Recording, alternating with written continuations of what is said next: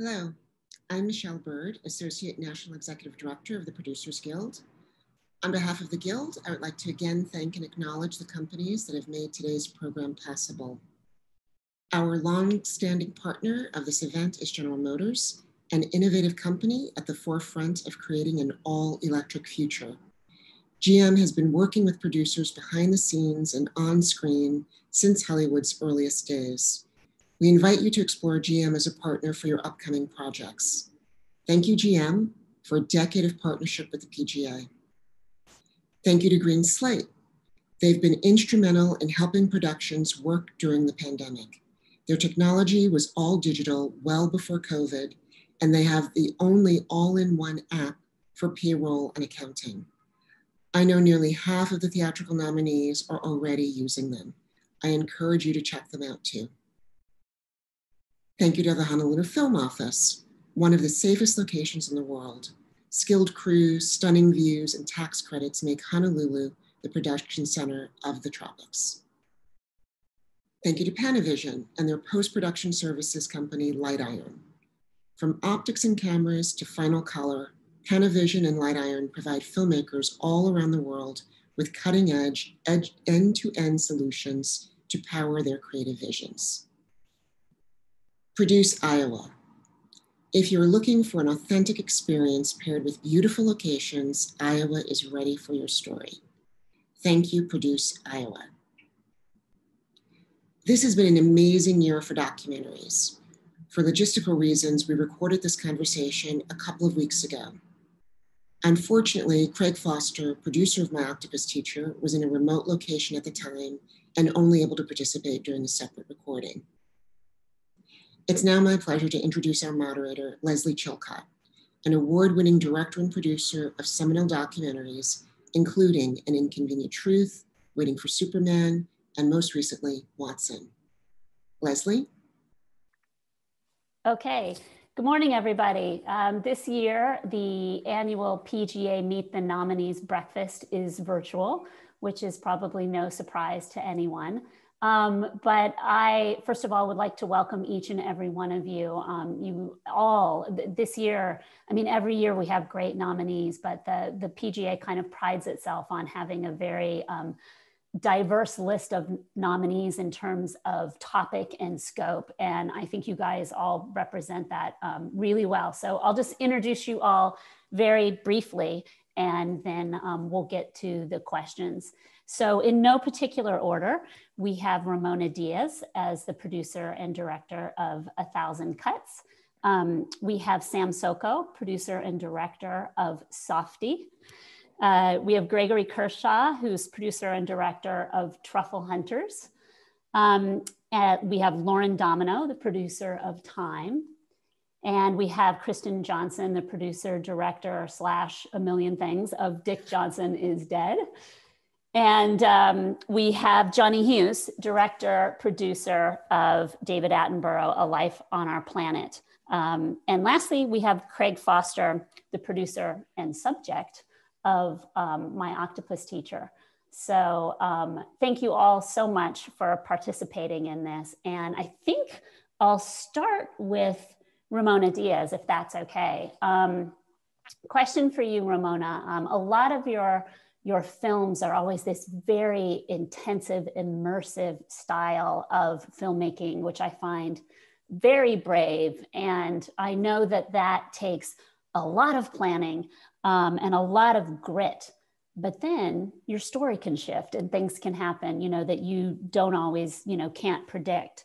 So tell us why maybe for this particular story, 1,000 Cuts, why from a producerial standpoint, this was maybe even a little more difficult than usual. Hi, Lesley, and thank you. Thank you for this honor, a Producers Guild. I'm really happy to be here, to be a nominee. So thank you for that. And thank you for this conversation.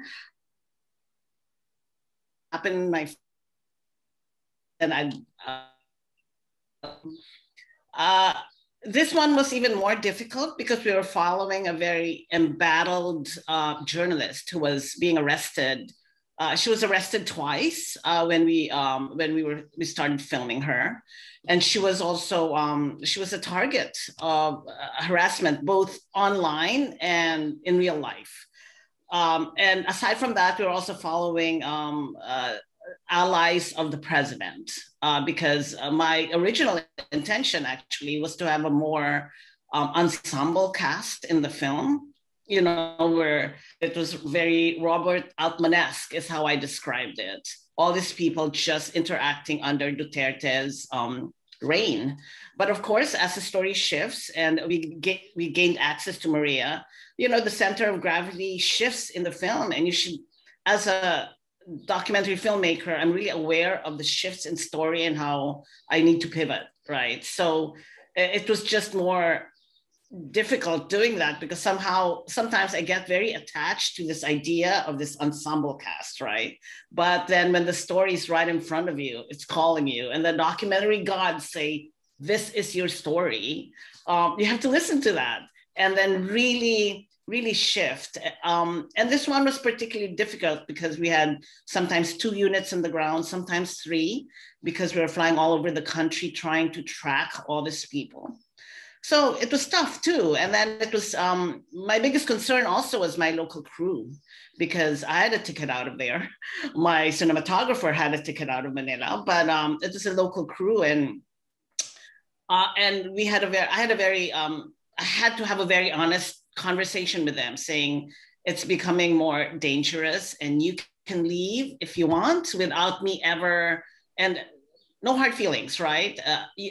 I will completely understand, but they all stayed because they felt it was the right story to tell, which in itself, I'll always remember that conversation because it was so, I don't know, it just melted my heart. But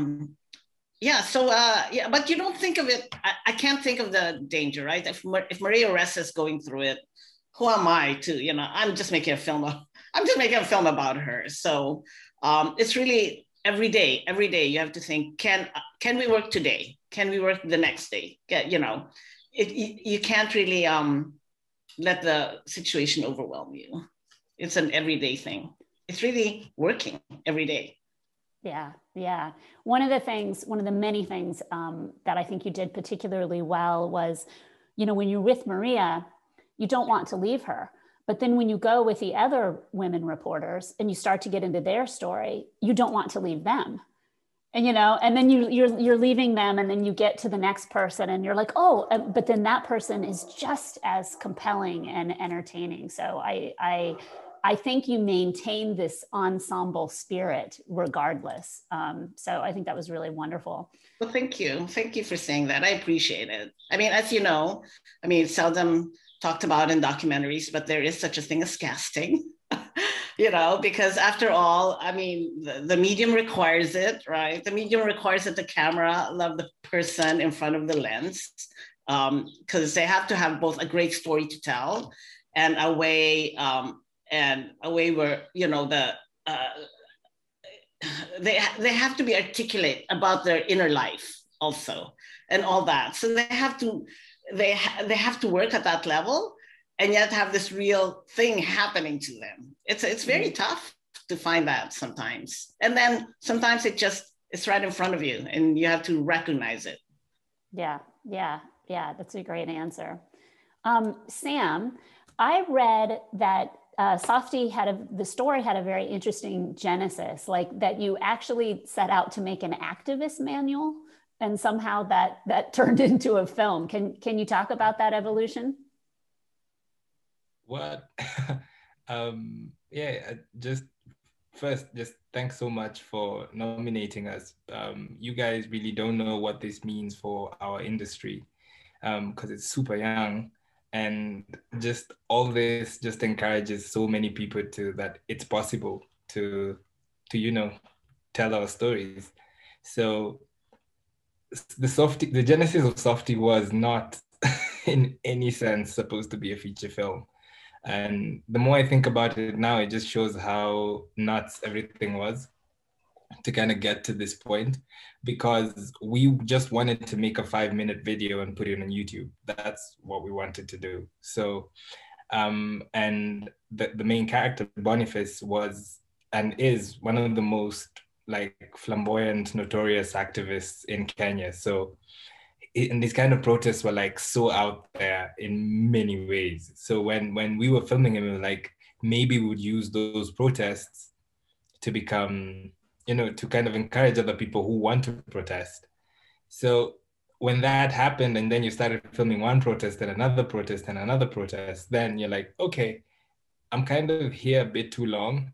But then you also kind of see there's, we started seeing his life like with his family as well. And it kind of became important to present the story of the family as well, particularly his wife.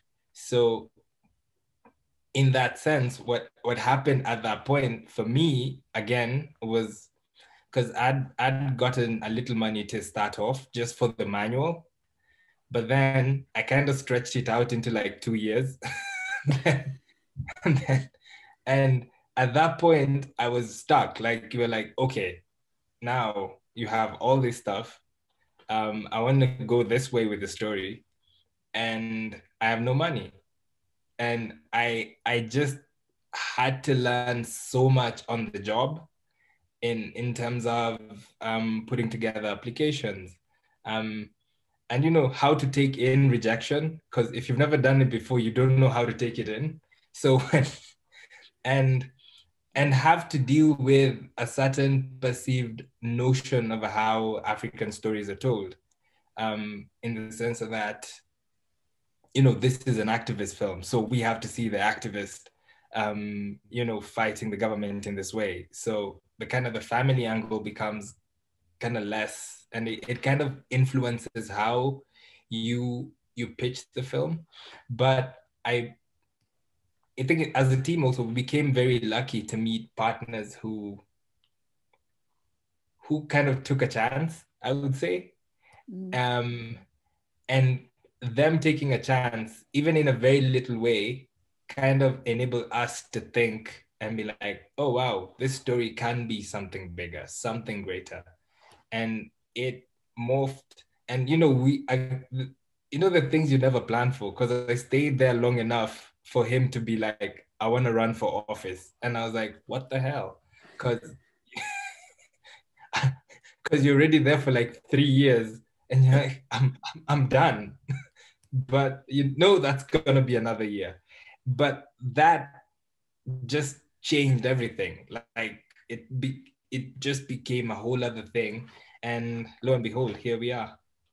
Yeah, that's that's a great Genesis story. Although it's not really a Genesis story, it's a keep going story. And I think, many of us in the documentary world, our films have a way of never ending. Like they can go on and on and on. And I think you were particularly adept at handling that, because, I've worked on campaigns before, and it felt like as the film was forming itself, it felt like a real campaign. At the same time, it felt like an extremely personal story, and like you literally had no idea where it was going to go. And I think that's a real achievement on your part. So congratulations there. Thank you. Gregory, or Greg Kershaw, let's talk about Truffle Hunters. I can't talk about it without being hungry, but you guys really entered a hidden world, a secret world to many, many people. And I understand that, from things I've read and other things that you've said, that you spent a lot of time like really earning the trust of this secret world, because, we all want to find that secret story and share it with everybody. But these guys are competitive, and they've built their life on their way of being and secrets and all of that. So how did you overcome that hurdle? Well, I guess, when the film started, it really started by chance. My partner, Michael Dweck, who produced and directed and shot the film with me, we stumbled upon this place, and we had actually both been traveling in the same region, and we were there really in the same little town, right where we ended up filming, within a week of each other, and we didn't know it at the time. And we were finishing another project, back in New York City, and we realized that this incredible coincidence, and we were enchanted by this place. There was just this part of Italy. There's something about it that to us it felt like a fairy tale. And very soon after, we both got on a plane together, and we started exploring. And we had heard that there was, we had heard about these truffle hunters, this culture, and we were told that it was old men that go out in the middle of the woods with their dogs for 12 hours at a time in the cold winter nights, searching for this ingredient, the white truffle, the most expensive and elusive ingredient in the world. And so we said, there's got to be something there, and it's got to be, that's the start of a story. And so we went back and well, at first we thought we thought we could meet the truffle hunters. We thought we could meet these people that we had heard about, but we quickly realized everything in this world is a secret, even the identities of the truffle hunters. So like we would go to a trattoria where they serve truffles on the menu every day, and they get them from local truffle hunters. And we'd say, could you introduce us to the truffle hunter that you buy from?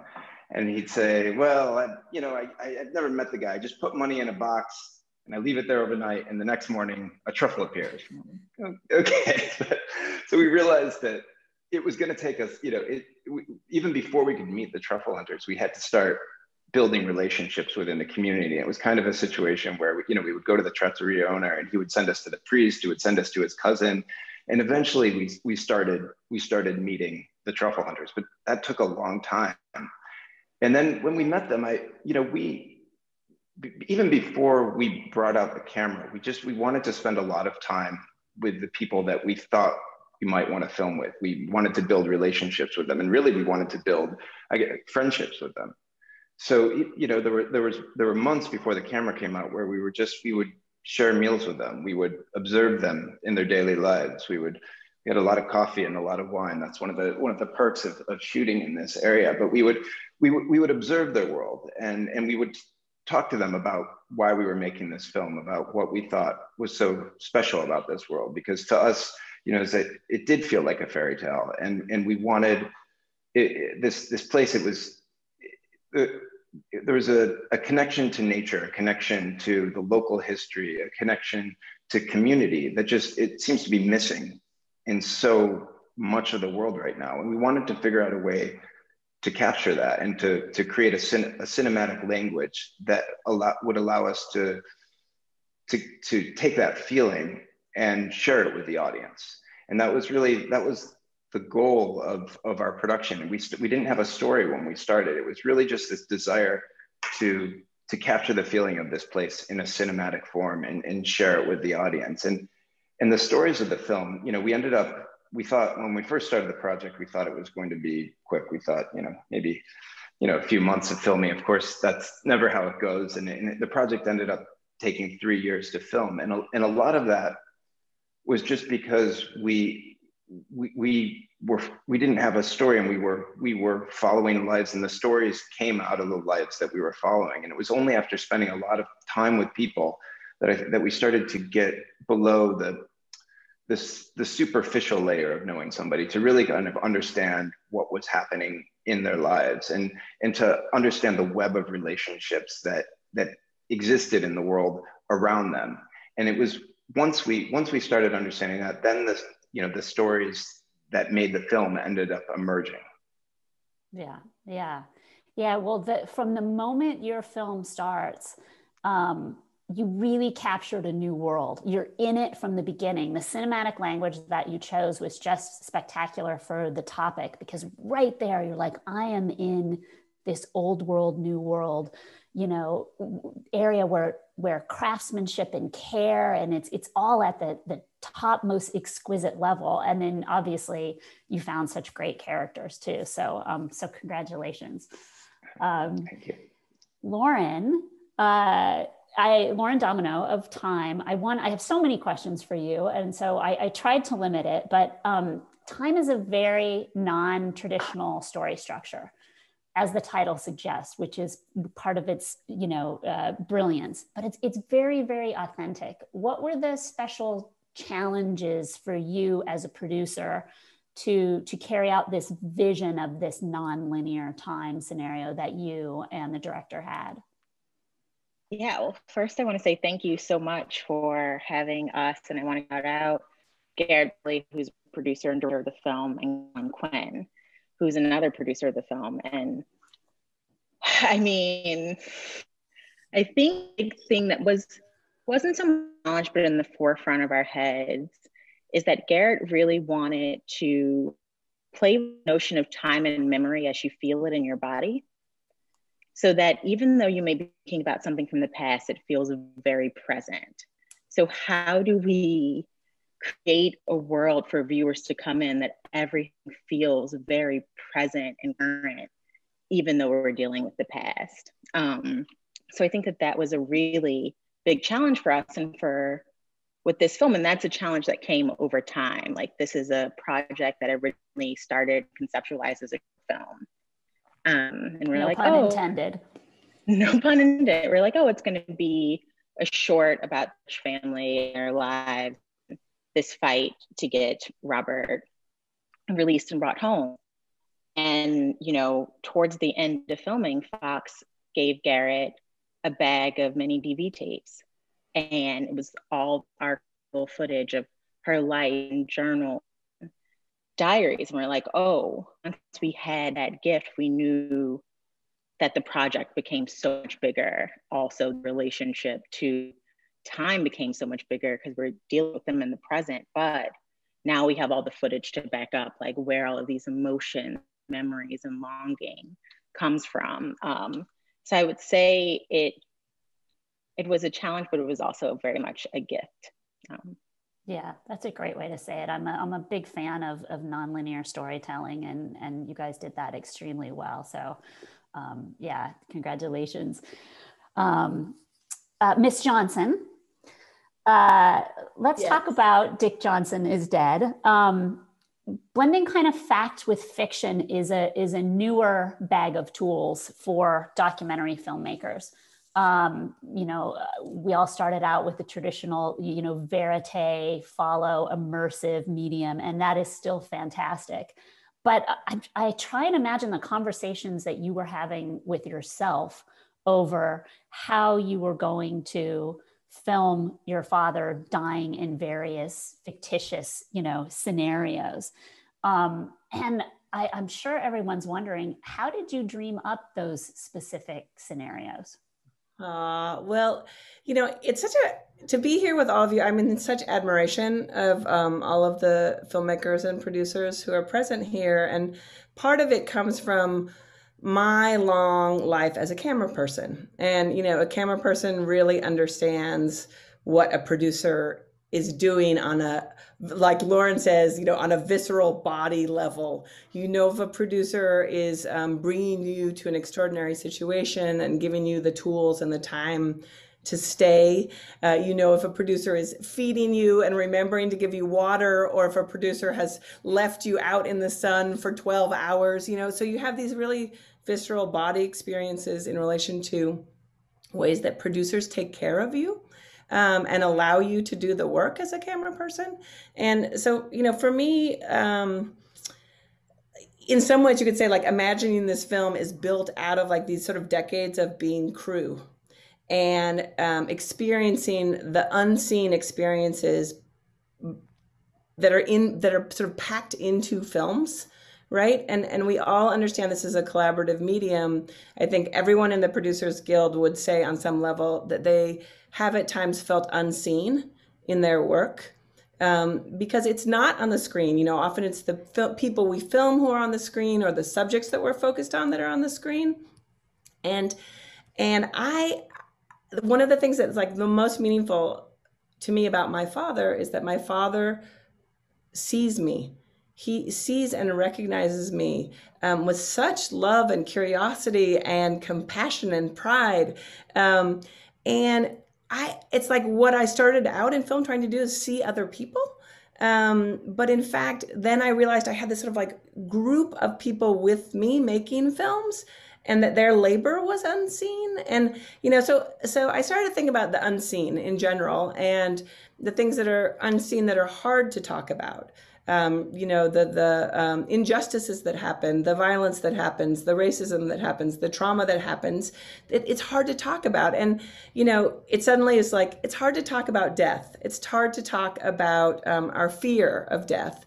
And, you know, I'd done all of this work that was sort of facing head on in all different kinds of ways the injustices of the world. And it's very painful and hard and challenging and scary and risky, also inspiring. But there was a way in which when I learned that my father had dementia, after my mother had had dementia too, I was just like, I just can't do it in the way I did it before.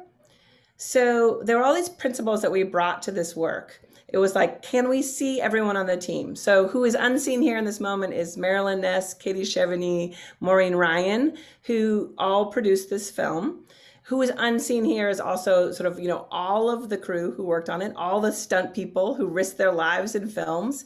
And what is unseen, what we can't see yet, is death, you know, what's beyond, the way we're going to die. And all these sort of impossible unseen things. It was really fun to imagine how they might happen. And that was the imagination in the film as opposed to the observation in the film.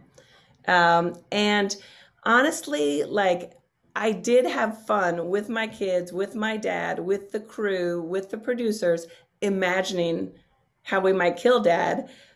But at a certain point, all of the rest of the producers were like, do we have to keep killing him? Can't we do something a little nicer for him? And that's sort of how we were like, let's make him some chocolate cake. Let's take him to heaven. So it really was the producers pushing back on mine, like, it has to be funny or else I will die. It was the producers like saying like, really? We've killed him enough. So I give great credit to the producers on this project for the process we created, but also for their like wish for like happier things for my father than death. Oh, that's really wonderful. And that's a great way to talk about how much of a group effort, even though everyone's supporting the director's vision, that's a great way to talk about this. I do have to share that the very first death was my favorite, because right from the beginning of the film, you're saying, I'm doing something completely different. And you invite us into that world. I think that is really wonderful. I'm glad. It's close to my heart too. I think it's because, like, you know, we protect ourselves against what's painful, and that like change up, like, I don't know if I can protect myself from this film, is sort of where we were at. Yeah, that's really great. Sir Jonnie Hughes, I'm going to pass the sir on to you. You have a journalism background, and I really enjoy discussions on whether or not documentaries are visual journalism, something more, something less, do the same rules apply? But in this case, you had this urgent message about biodiversity and how we might be entering the sixth mass extinction. Yet you had this incredibly well-known person worldwide, maybe a little bit less here, but still really, really, really well-known, right? So how did you balance these massive concepts like mass extinction, biodiversity, with this massive personality while making sure that your message stayed front and center? Thank you. Yeah, I mean, I did use David a little bit like Kirsten used her dad, to be honest. And he agreed to that. You know, he was fully signed up to that. And that's what I guess at Silverback we've got to be ever grateful for, because he is unique. And, you know, he's so old. He's 94. So he's been around nearly a century. So he marks a century of humankind. And he's also, I mean, he's got an incredible broadcast career, but he's never really vented and voiced his own opinions. And that's because he's Mr. Public Service. He spent his whole time working for the BBC until very recently. And, you know, he said to me that he could never say the things he wants to say in this film on the BBC because, you know, it's paid for by the UK public, and he doesn't see himself as the kind of expert So therefore, why would he give his opinion? But his opinion, because of his experience, he's seen it all. He's got that kind of Forrest Gumpness about him. He's been everywhere, and he's kind of been there when all these things happen. You know, it's really valuable, I think, in terms of documenting. And so, yeah, we got him in the right place and at the right time, and he was ready to sit down. I guess the challenge was to represent this guy in a way that is new and fresh, because he's so exposed. And so the first time, it's not new to documentary makers, of course, but the first time I used the system we used, Interatron kind of thing, but much cheaper. It was new to him. He'd never used it before. And it worked straight away, because I think those familiar with David, they see him in two lights. One is where he's walking and talking and doing his expositions in this BBC series. And the other is where he's on some chat show, kind of reclining a bit, being a raconteur. And he's very serious in the former, and he's very jovial and trivial in the latter, but you get to see a bit more of him and understand a bit more of him. So we wanted to break that down quite a lot and put him in front of a system where he sees me, not a lens, even though he's very familiar with the lens. He's very happy to talk to a lens, but he sees me instead. And then, you know, keep pushing. And we did we did 5 days in the end with him looking at me down a lens, and went through the gamut. And, you know, quite often he'd say, well, is that important? And haven't we done this? But we kept going, and he was really fantastic to allow this, because we wanted to take various passes at things, and we wanted to get to the moments where he felt a bit more exposed. And everything was, you know, this wasn't a film where we did that and then went away and made our own story. This was very much going to be his witness statement. So he was part of the construction of the story and the edit and signing everything off and then doing voiceover and things like that. So it was all with his blessing, which I think for this particular film was the right way to do it. So a bit of a juggle. And like you say, there were really big, important things to say, but luckily his life spans the period that we needed to talk about. And he's been quite high profile for a while. So he had stories to say that were directly relevant. He had touch points with corals bleaching, and the first time that people understood there was a thing called climate change. And, you know, he's seen that change happening himself. So ideal vehicle really for that. And I think your vision comes across right from the beginning, just starting out in Chernobyl and seeing him in a slightly different way than, you know, we're used to seeing him over all these years. I think you hit the nail on the head. And right from the beginning, you're like, okay, we're going to go into his world now, not just nature world, but his witness, his point of view. So I thought that was really great. Craig Foster, who is the producer and subject of My Octopus Teacher. In documentary production, producers kind of have to be willing to go to the end of the earth for their film. It's such a challenging medium. In this film, you had to go the extra mile as producer and actually put yourself in the film, you know, as the subject, and be a part of, but also witness your interactions with your octopus. Being both producer and subject, I'm guessing, presented some unique challenges. What was this like for you? It was very challenging to be both the producer and in this film. I hadn't intended to be in the film in the beginning, but our wonderful team from 3 continents that put this film together, really a hive mind. If there ever was a collaborative process, this was it. Persuaded me to be on camera and do this, and, you know, really express my vulnerability in my story, and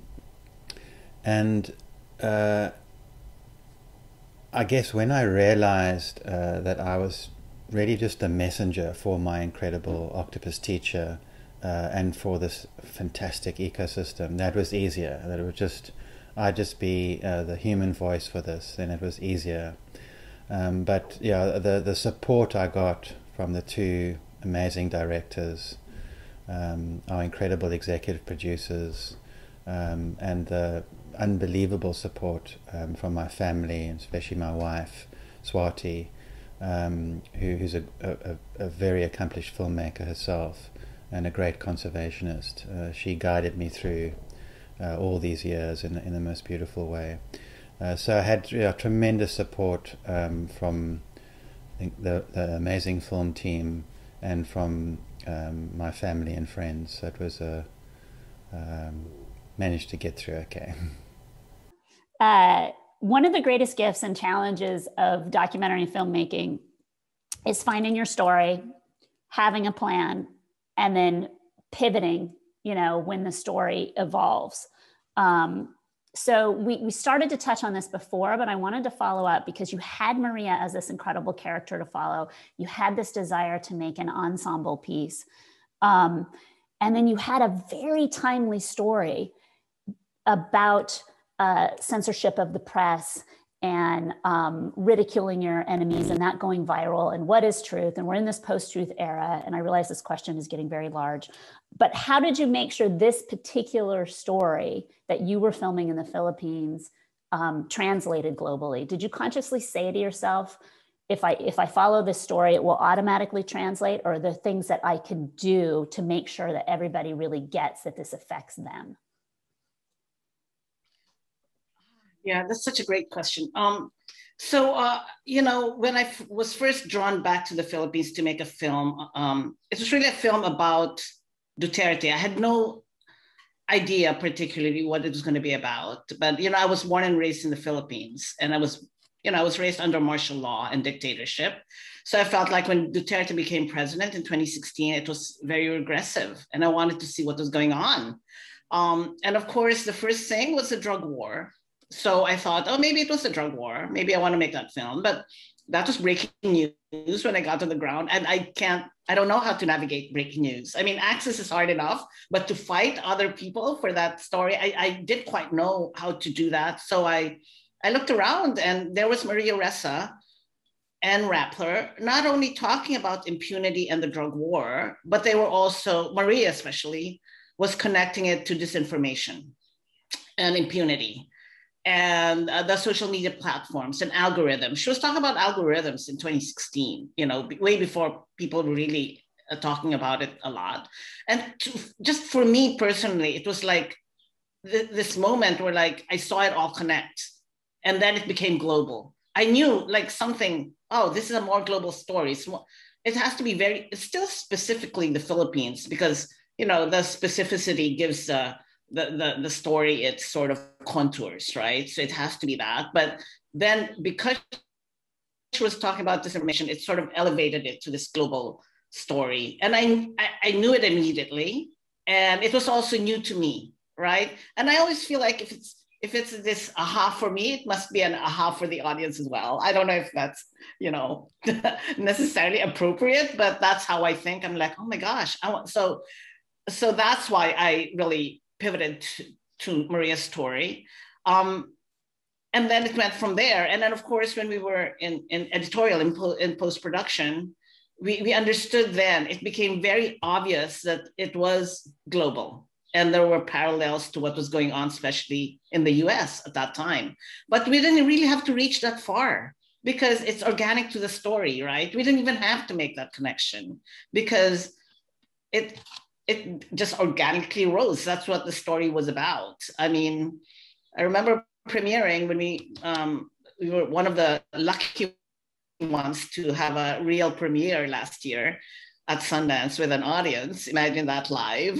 And people started coming up to me and saying, oh my gosh, there's so many parallels to this country. Then I realized, oh yeah, we did it. But it wasn't a very conscious thing, because we didn't have to go that far. As long as we follow the thread, the truth of Maria, right? What she was going through, then it resonated. Then it happened. But also, I'm always aware that I have to make both a timely film and a timeless film, right? That it still has to matter 20 years from now. And I think that's documentary filmmakers think of that, because 20 years from now, you watch a film and it still matters. Not necessarily disinformation, but the characters, right? Like the archetypes, like the David and Goliath story, people speaking truth to power, fighting power. So that's always foremost in my mind as well, to be both timely and timeless. Yeah, wonderful. Sam, you did something similar with Softie. You took this local story and immediately it felt global, but you literally took a story about tribalism, not as a metaphor, but actual tribalism. And then it ended up being this huge metaphor for tribalism everywhere, whether that's like, politics or whether or not you're an environmentalist or not an environmentalist or whatever it is. You really very deftly took this and made it count for everything. Was that organic or was that conscious? That was highly, I think, just exactly as Ramona said, that was highly organic on so many levels. I still say that at the core, this film was meant for Kenyans, because this is my existence. This is where I grew up. This is what I experience every day. What you call tribalism for me is daily life. And it's not, just in a very simplistic way, in Kenya, if you're dating someone and then you're meeting the parents, after they know your name, the next question they'd ask you is like, what's your tribe? And that kind of covers every knowledge they have of you. They just don't, any other information doesn't matter anymore. And I think in telling that story, it kind of, we were able to express our existence, and not only in tribalism, but also in our political situation, in a sense in which we could tell the world that whatever you're experiencing, we've probably seen it first. It's in every Kenyan and most African elections, it's the person who loses always says that, this was rigged, this is fake, that's and this is something we experience every day. And I think in going through that and sharing that kind of part of our lives and our stories, we found that there are a lot of synergies and engagements, and there are very many places in which what we call tribalism is racism in the US. What we call tribalism is, the caste system in many countries. And that kind of provides different spaces in which people would engage with our film and kind of see themselves in so many ways. And to tell that story and to bring that story to the fore was very difficult. It was very complicated to engage in, we needed through say our EPs with I Still Films, we edited with I Still Films and co-edited with them as well. It enabled us to kind of find this synergy of both local and international, this is how the world views certain things, but this is where we're coming from. And that in my case, it became important for me to co-edit the film, to kind of give this perspective of this is where we are coming from. And was so lucky in something that Kirsten was talking about, the many unseen people whom you never see. The other producer, Tony Kamau, is she really helped to kind of ground the narrative and be still Kenyans won't get this. Kenyans have to get, it kind of give you the balance so that when Kenyans watch it, they feel and learn something from it still. For them, it's not daily life. We're in many sense, yes, the film becomes timeless. But for the world as well, because of the work, us working with iSteel, it became important for that to work as well. And, doing that, we started out with virtual edits long before COVID. So.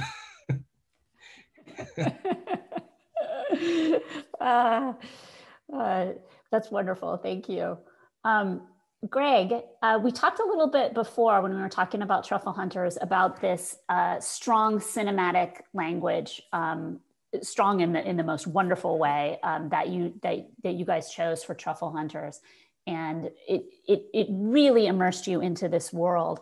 However, when you went to the dogs, I'm guessing there was some sort of GoPro rig. It was free and open and not constructed and wonderful. And that contrast was really brilliant. Can you tell us a little bit about that? Yeah, I mean, well, very early on in the process of making this film, we realized the dogs were characters in the film. They were just as important as the human beings. And we wanted to find a way to express the dog's perspective in the world, and for the human perspective, we tried to create a very deliberate painterly approach to the way that we framed the film. And the frames, we wanted each frame to look like a liquid painting, and we wanted it to have a construction that was our hope was to capture kind of the essence of the moment, of how we were feeling the moment, and perhaps how the characters were feeling it. With the dogs, we wanted to get in their head, and we didn't really know how to do that at first. I mean, we tried chasing them around with a camera, and that was our first attempt, and that was not going to happen. And then we started experimenting with doing lots of research on different ways to put a camera on a dog. And we found all these rigs on the internet, and we talked to all these people around the world who had done it in different ways. And we came up with some really kind of like high tech options, where it's like a little gimbal that went on a harness that went on a dog's back, but none of them like brought you into the dog's head. And that's what we needed to do. And we were trying to come up with a solution. And we were staying in this little village in Italy. We had like two stores beneath us. We had a butcher, and we had a shoe cobbler.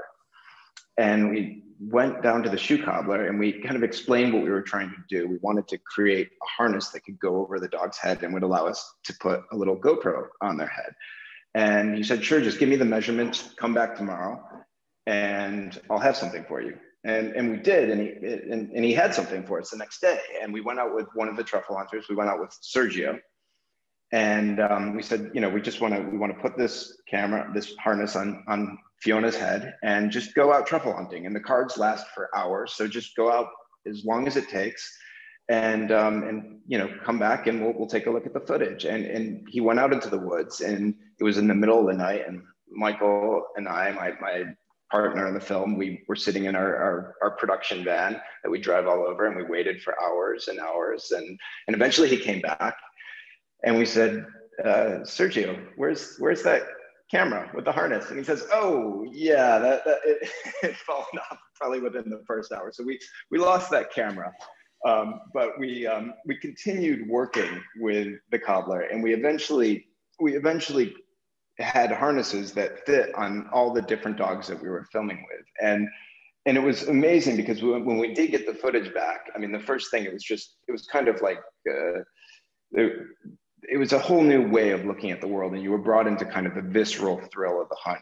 It kind of felt like you were like on a speeder bike going through the woods, and you started to see how the truffle dog interacted with its owner, and you saw the excitement as they were digging up a truffle, that kind of like that just frenzy of excitement as they're lured in by the scent. And it was a whole new way of looking at the world. But then this other beautiful thing happened, is that we started to see how the truffle dogs interacted with the truffle hunters in ways that we could have never expected. And we saw that Aurelio, like one of the truffle hunters in the film, he would talk to his dog Berba, and it wasn't just commands. He would start telling Berba things about his life and his fears, and it was so kind of bizarre looking at the footage too, because she would be looking up at him, and you could somehow, in this weird kind of dog way, kind of feel her understanding what he was saying. So that insight provided us kind of just with a whole new way of understanding the relationship, and it led us to thinking about how we were going to film some of their actions with the human perspective also. So there's scenes in the film where you see Berba on the table eating with Aurelio, and we realized that's how they live. That's how they share their meals. They have this incredibly deep connection that it's a connection that's deeper than a lot of human beings have with other human beings. And this human and dog share that together. It was very beautiful for us to witness. Yeah, really lovely, like literal and figurative new point of view. That was really great. Lauren, you guys had a really lovely choice with making Time a black and white film, yet the story was anything but black and white. Can you talk about that decision? Yeah, so for a very long time, we played with the film being in color. And then, going back to your first question, putting us in place of like non-linear storytelling, it didn't really work because the footage, the color grade of VHS is just so totally different that you're like, oh wait, now I'm in the past, and now I'm in the future, now I'm in the present. So the decision to go black and white was to really create a seamless element that you can move through time, that you can feel time without having like color or the grade of the footage taking you out of the story and being like, oh, well, now I'm in the past, that it was like a river and flowing down the river through memory, through moments. So that was very intentional, like, how do we keep us in the body? How do we keep us present and fully engaged in this? Because as we experience memory, they feel so present, right? Like, Fox's longing of the past is informing everything that she's doing currently. So we really wanted to be conscious of like, how do we make people not only visually follow this river, also feel it? And black and white was really just the only choice to do that. Yeah, wonderful. Kristen, you a couple of the films that are nominated this year here at the PGA have their producers as either subjects on camera or kind of this ever-present, very personal subject in the piece. For you, to the extent that it was even needed, I'd love to know your opinion if it was needed. Did you have arguments with yourself about trying to maintain an objective lens, pun or no pun intended, but, did you have that, or did you say, look, this is a uniquely personal story, it's my story, so I don't really have to worry about objectivity? Well, I'm so loving this conversation because everyone is speaking to the subject matter of cinematic language and how we have to search for it, like Greg's talking about, like searching to figure out like how to be in the position to understand the dog's worldview. Lauren is talking about how do we enter into these decades of this family's life. Sam is saying, we've been prevented from telling our story from our point of view in the past, so that when we actually do it, people don't recognize it and say sort of, what is it? What is this new language? And in fact, it's the language of the experience of the thing. And it is unfamiliar to us as viewers, right? And I think that's what we're all, in some ways, like, we have these tools of cinema language, but we sort of attempt to be other people for a long time, to make films like other people. But in fact, once you get really to the work of it and you work with producers who support you, then you're searching to understand your own experiential language.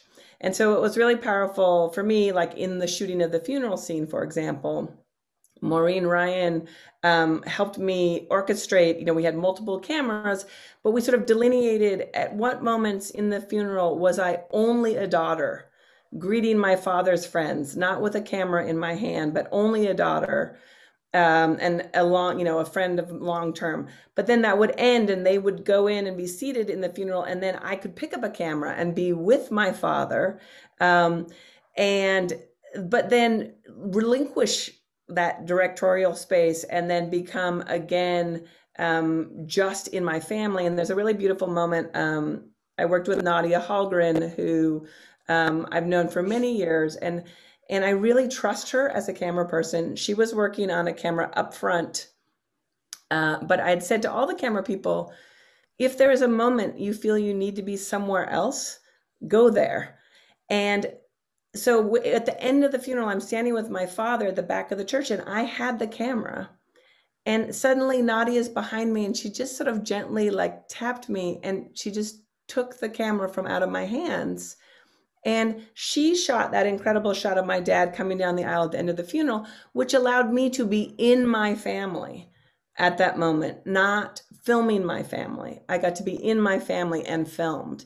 And so all of this cinema language we built out of trust and back and forth, talking back and forth, and understanding that my role in the film was constantly shifting. So the cinema language had to constantly shift. Yeah, yeah. I love that. Thank you. Jonnie, using Sir David Attenborough's life as a way to show the decline in the natural world, because he literally is in his 9th decade. It seems like an obvious choice, but I don't think it was. I think it was extremely clever. And you know, what went into deciding on this as a construct? Because I think it put him in the position of being a mediator between this natural world that is declining and is, quite frankly, a total disaster, and you know how things used to be. So he was a mediator between his own story and this much larger story. Yeah, I mean, he was insistent from the beginning that he didn't want to express the idea that he knew all this stuff before anyone else did. He was very much just a layperson. I know he was busy and very high profile, but you know, and perhaps at points got an early sight of things because of the circles he was working in, the work he was doing. But no, he's definitely just another guy, really. And what he was doing was, you know, it's largely his objectiveness, his love of the natural world, which has been there since he was a kid. And his interest that allowed him to formulate this story and have this kind of dawning awakening, I suppose, that was metaphorical of what everyone had on Earth. So he's basically a stand-in for anyone who's lived through that same period, and I've lived through half of that period. And the dawning realization that what we're doing, you know, our lives on this planet are no longer compatible with the planet. That's effectively what's happening. And it's pretty striking how long it's taken for all of us to become aware of this to the full extent that we now have become aware. It's taken us ages to get the idea. And that's partly because this change is happening so fast and it's an exponential change. So at first, even recently, what were small warning signs are now, they're loud, they're very, very obvious. Everyone's getting it. You know, everyone's neighborhoods are on fire every summer, all of a sudden, because it's happening at an exponential pace. So we can kind of forgive ourselves, actually. I think there's a lot of that in this film. It's supposed to be, listen, we can beat ourselves up, but there's no point to that. Instead, what we should be doing is saying, look, we get it now. And actually, we're a long way down the track. We understand all the problems. We already have quite a good bearing on a lot of the solutions. So David is the human race. He's just in a single person. And his awakening over his lifetime is mimetic of the awakening of humankind. So yeah. In that way, yeah, he's our proxy, I suppose, for that much bigger story. Yeah, for sure. Yeah, thank you. Craig, with my Octopus teacher, people tend to anthropomorphize animals, which can be good or can be bad. There's a big debate in science now about how, all the scientists are taught with this rigor that you cannot put any human emotions onto an animal. Yet anyone who has a dog knows that, some of the, or a cat even, that some of the emotions and some of the feelings there are very real. But this can be especially challenging when filming an animal, how much to interfere or physically get in their way or not get in their way. So I'm curious, did you come up with a list of rules for yourself when interacting with your octopus? I didn't have a set of rules as such. I just, I very much saw this incredible animal as my teacher, not as a subject that I was looking at as a human and filming. She became my true teacher, and I was there to learn from her, and I was in awe of that teaching. And I purposely didn't name her, although in the water, because one can't speak, you know, on land you start to naturally speak to animals that you're close to, but it doesn't happen in the water. So I didn't give her a name as such, like a pet name. I didn't see her as a pet or a curiosity. I saw her as this extraordinary animal that I had this privilege of being close to, and she let me into her secret life. So that was really the main aspect here, is that it was a different sort of relationship to a human now having a friend as such. It was more like a kinship, but also a teaching and arriving every day for that profound teaching. Well, according to my timer, we don't have time for my speed round. Your answers were all just so perfect and explanatory. And I thank you all, Kirsten, Lauren, Jonnie, Greg, Sam, Craig, and Ramona. Congratulations on your various masterpieces. And it's a real privilege to get to ask you these questions. So thank you. Thank you. You're amazing, Lesley. That was quite a challenge to span the globe like that.